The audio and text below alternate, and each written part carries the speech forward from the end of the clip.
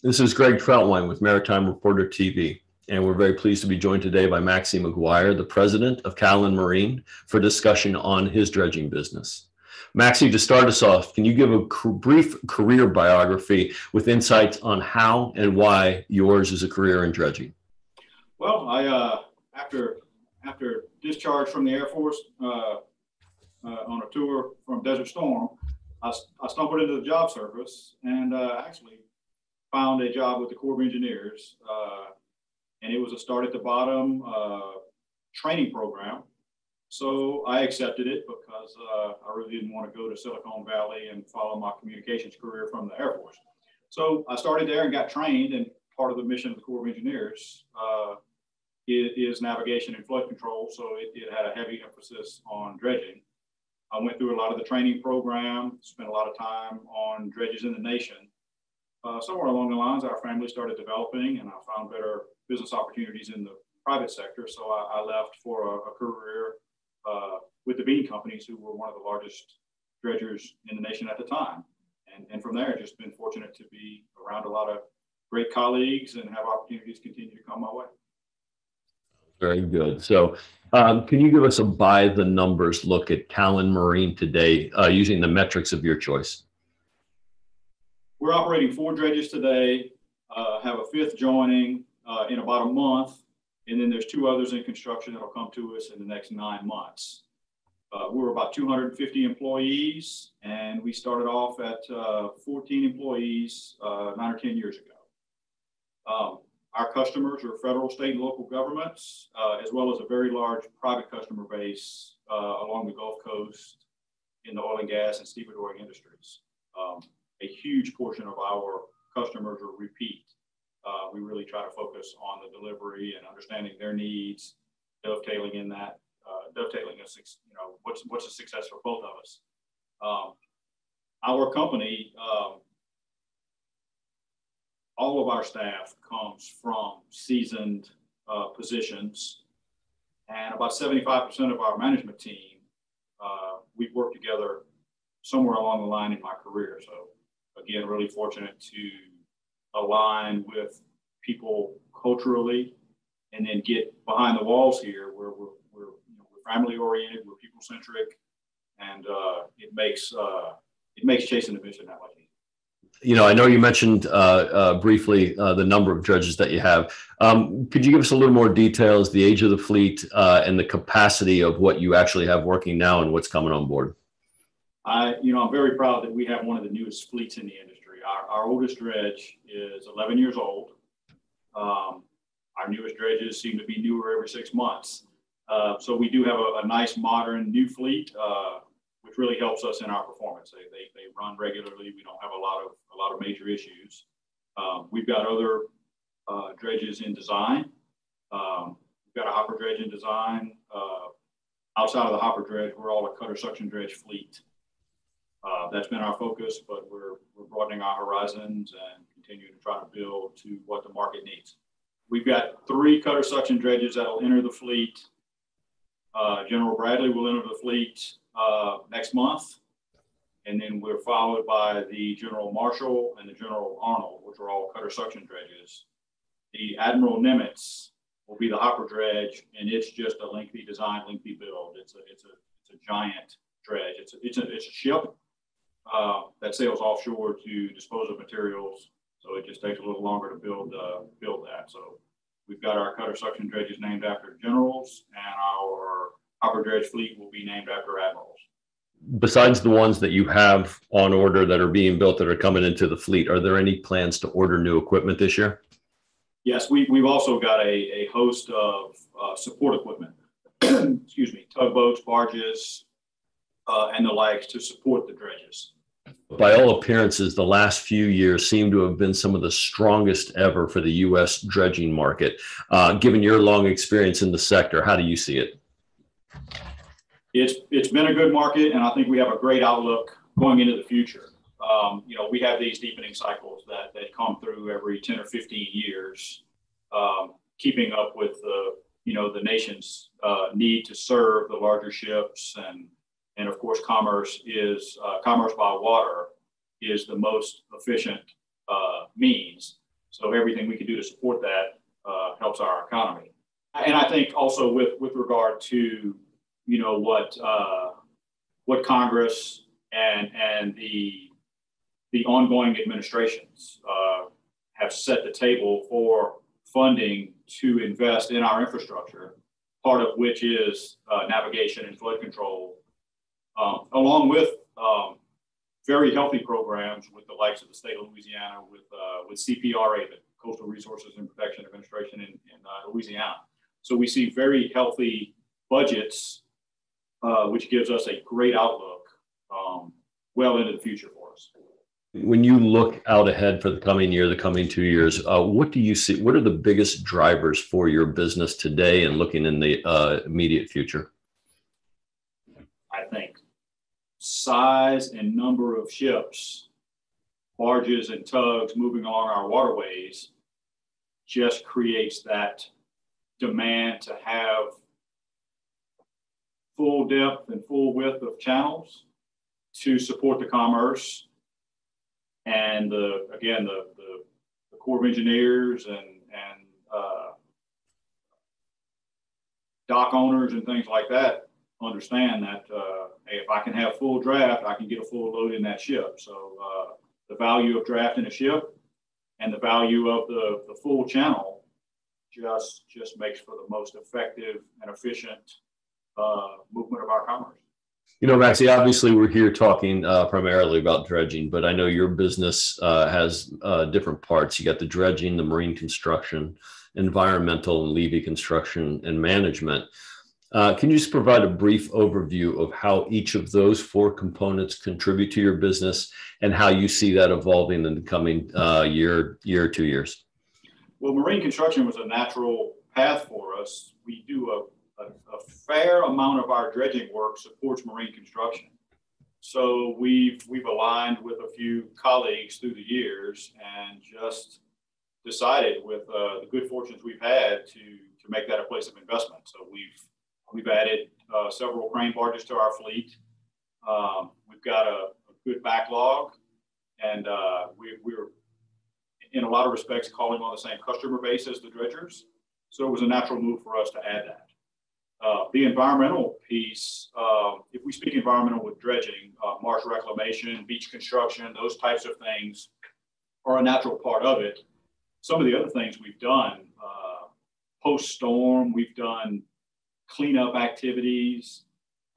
We've executed several reef projects at Callan, and I think that just speaks of our entrepreneurial spirit. We did the largest artificial reef project in the state of Texas. We've placed a ship into an offshore reef area as a diving attraction. So just, you know, if it's on the water, we're all drawn to the water and look to do what we feel within our capabilities. We're entrepreneurial. We focus on our core businesses, but really nothing's out of the box if it makes sense. Do you expect the mix of your business to essentially stay the same in the coming year or 2 years, or do you see any impetus? Do you see any of those other areas kind of emerging or falling off, for that matter? I think it ebbs and flows inside of the core. You know, I think we'll always be a dredge-centric business at Callan, and depending on funding and the needs, you know, I think over the next handful of years, the deepening and widening cycles will happen. After that, that may slow a bit, but it'll be replaced with maintenance dredging. The cycles of beach renourishments in the Gulf and the Atlantic side for us, we're not too much a West Coast bunch, but we will go for the right project. It's just costly to get out there. But yeah, we're dredging at our core, and but we'll do whatever it takes. Obviously, there's been some recent infusion for infrastructure from the federal level. Do you see this having a positive impact on your business? Absolutely. I sort of want to say that, you know, our country is getting old for the first time. You know, we're 300 years old, and you look at some of the older places in the world, they've rebuilt their countries several times. So it's now more than ever, it's time to pay attention to our infrastructure, whatever it may be, bridges, pipelines, modernizing facilities and those things. So I think there's a focus on that. And you add to those bills, you've got the Word of Bill. We're finally seeing better use of the intended bill. And then again, I can't understate what the state of Louisiana is doing. They've got a wonderful coastal restoration program. They've got a lot of funding, and they're here for the long haul. Apart from that legislation, do you see any legislation, whether it's coming out of the federal government, whether it's coming out of the state government, that gives you the greatest cause for either hope or concern? I don't think we have concern. I think we've really been given a breath of fresh air, and you can see what Callan's doing, and there's a lot of others in our industry that are, they have the confidence to invest in our speculative business is based upon the comfort and certainty of funding, that we can sort of find our way and see our path, because it's a big step to build these monsters that takes a lot of projects to feed. When we look at dredge technology, you're obviously been investing in some new tonnage, but when you look at the current fleet that you have and the technology that you have on order, can you point to a technology as having the greatest positive impact on running a safe and efficient dredge operation? Well, I think you hit the nail on the head with the two things. Safety. We've got a safe workforce, and then the efficiency we invest in. Whether it's we really the newer dredges are diesel electric, so it helps us more with our readily available power for the best fuel burn. Fuel being one of our largest cost items. When we look at our people, same thing, is investing in automation systems to help with fatigue, buying them the latest gear, and then getting into the creature comforts on the dredges. They're all, just the latest and greatest with human comforts. Full internet, satellite TVs, exercise rooms, individual bathrooms, and just all the food that they want to eat. And trying our best to have some sort of a wellness program with salads and some of the more healthy things. So it's not just caveman eating, but doing the best we can all around for our humans, our consumption. And we talk about the fuel, the most effective fuel burn with the latest EPA regulations allows us to work on the emission side of things too, which is good for our planet. Have you found it difficult to recruit people that you need to run your dredge operations? And more importantly, what do you count as the greatest asset to keep to keeping them? I would say that it's a strain, but we're solving our problems. And I think that first and foremost, it's the network that we're in. Everyone is connected to someone. And if we set up a culture, it pollinates itself. And as I say that, I sit in an office and I can say that I've never worked with a better group of people in my life. My wish for Callan is that makes it down to every employee. But I know that I don't get rained on. I don't work in 30-degree weather. But if we don't get mad at the weather, and we work on the culture, and we provide everything we can provide, it creates the greatest workplace that we can.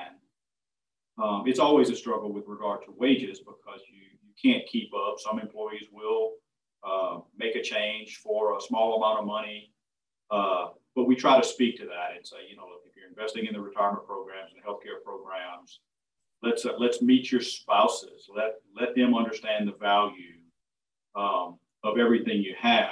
I think it's served us well as a whole. Our retention rate is very well. We've even had people that we've lost through the years that we've nicknamed them boomerangs. They leave and find out that it's not so green on the other side, and they come back to us. So we feel blessed when we get one back. Never say never. We're all humans. We communicate best we can, try to understand each other's pains, and make it the best we can do. And I think that's all we can do. So can you discuss how Callan Marine is investing in technology or technique to help minimize its environmental footprint? Absolutely. Well, more and more we see the specifications on jobs that come out request where they can better equipment. With the confidence to invest, I think it's not just limited to Callan, but the dredging contractors themselves, with the confidence to invest, they're investing in newer equipment because it's better anyway. If you even disregard the environment piece, the fact that you're efficient drives your programs. So, like I said, as we invest, they sort of go hand in hand. Every time we build a new boat, every time we remodel something, we invest in those efficiencies and controls and things to be a better steward of our environment, to be a better steward of our employees, whether it's noise or whatever it may be, looking at it as a whole. What do you consider to be the greatest challenge to Callan Marine to run a safe, efficient, and profitable dredging operation today? 100% it's about the people. You build the right equipment first, and we've done that. We've got second to none owners here that believe in doing it right the first time. So we build the right piece of equipment. After that, it's 100% the people. It's giving them the tools, the confidence, and the culture, and they create the successes. When you look at the past year or something that's ongoing now, can you discuss one project that was particularly interesting, particularly challenging, or just a project that you think best illustrates Callan Marine's capabilities?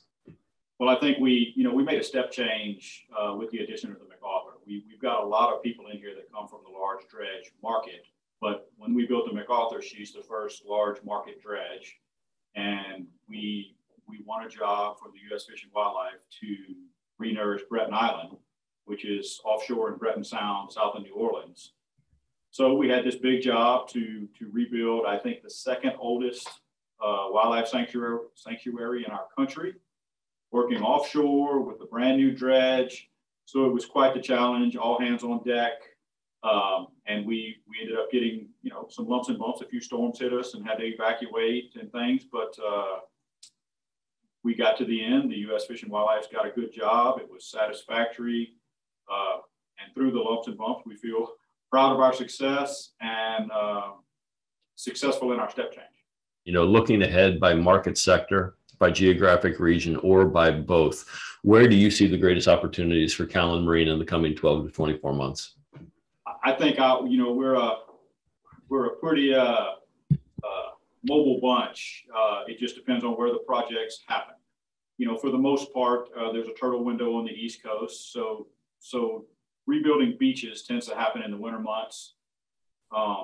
In the turtle window, when you can't work, they do a lot of the maintenance dredging. So we tend to move from the Gulf to the East Coast quite regularly. I think the work's going to continue to focus around our waterways and harbors to work on the infrastructure. And I don't see a pause in the beach renourishments because that's frontline protection for everyone. That's excellent. Again, truly appreciate your time, and I look forward to talking to you again in the future. You got it. And I was going to tell you, if you can free your schedule this summer, we've got the WIDA National Convention here in Houston. So it's in our backyard. If you can make your way here, we'd be happy to show you around and get you a tour of a dredge and introduce you to some more dredgers and marine people if you got an open spot in your calendar.